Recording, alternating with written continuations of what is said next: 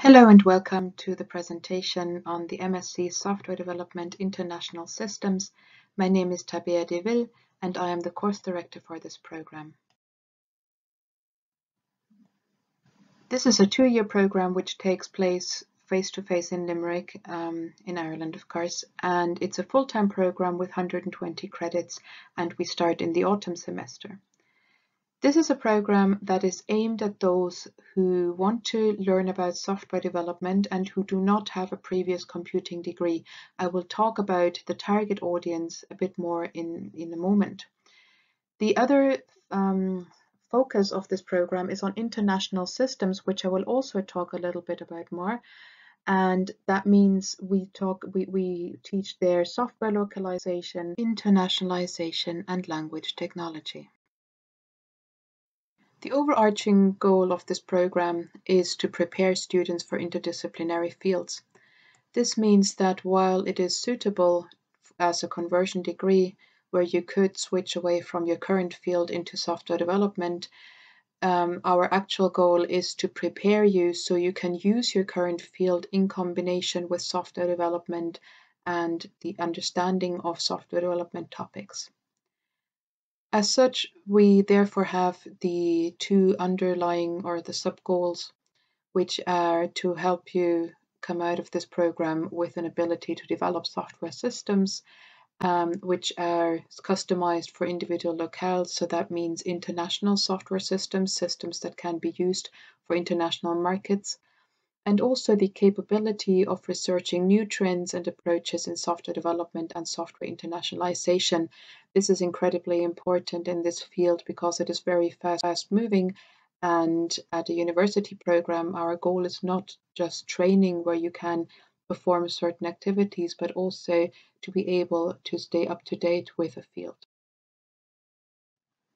You're not required to have previous software development experience for this degree. We start you off from scratch, so we have no assumption of you having previous experience in the area. However, it can be beneficial if you have done some programming before. Some people have done this in secondary school or in their own time, for example. Usually what we observe is that these students will be able to take on some advanced topics on the side, and that usually the program also catches up with them quite quickly.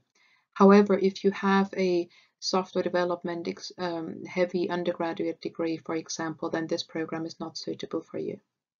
You should have a first or second class level 8 honors degree in a complementary program.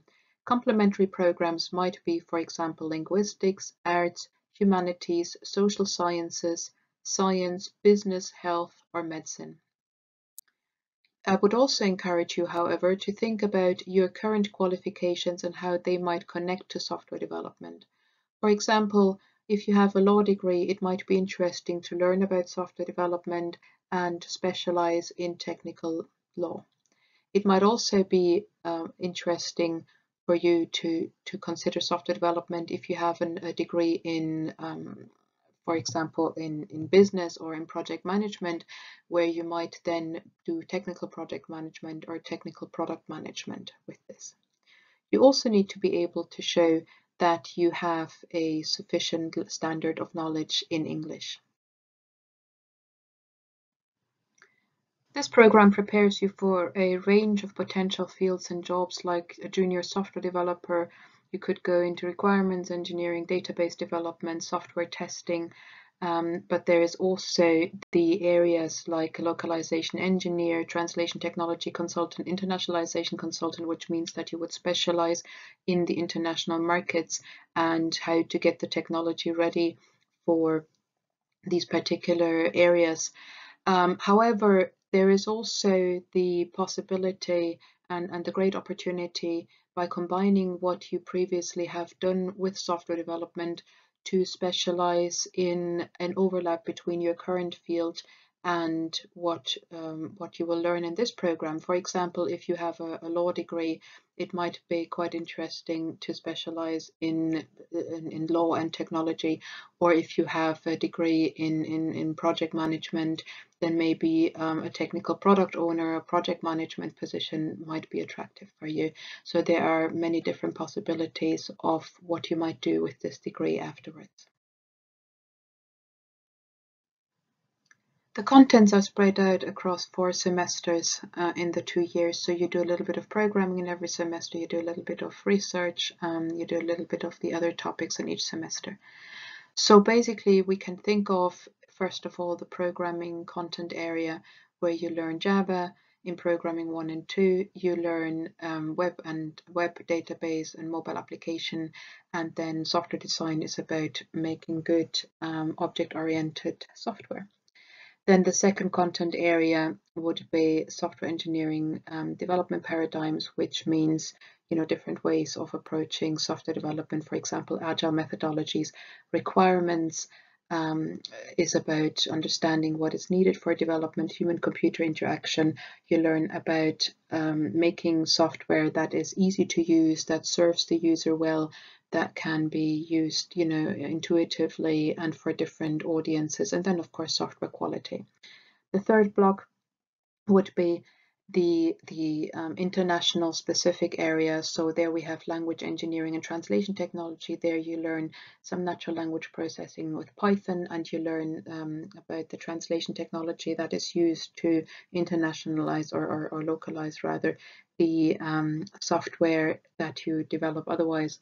There is best practice software internationalization, which helps you understand how to design and develop software so it is suitable for international markets, and translation technology systems is about interoperability, process automation, and standards. And then in the fourth block, there is research methods and quantitative research methods, where you learn how to conduct research and also read academic literature. And then there is a dissertation which is spread out over the last year in the first and the second semester. If you would like to know more about this program, you are welcome to contact me at tabia.deville@ul.ie. You can also consult the website and the documentation that I've linked there. Further, there is some social media you might want to follow. Over the coming weeks, there will be some content made available that will give you more in-depth insight into the program, but also discuss career development ideas and continuing education ideas in the field in general. Thank you for your time, and I am looking forward to hearing from you soon or meeting you in Limerick, maybe in the autumn.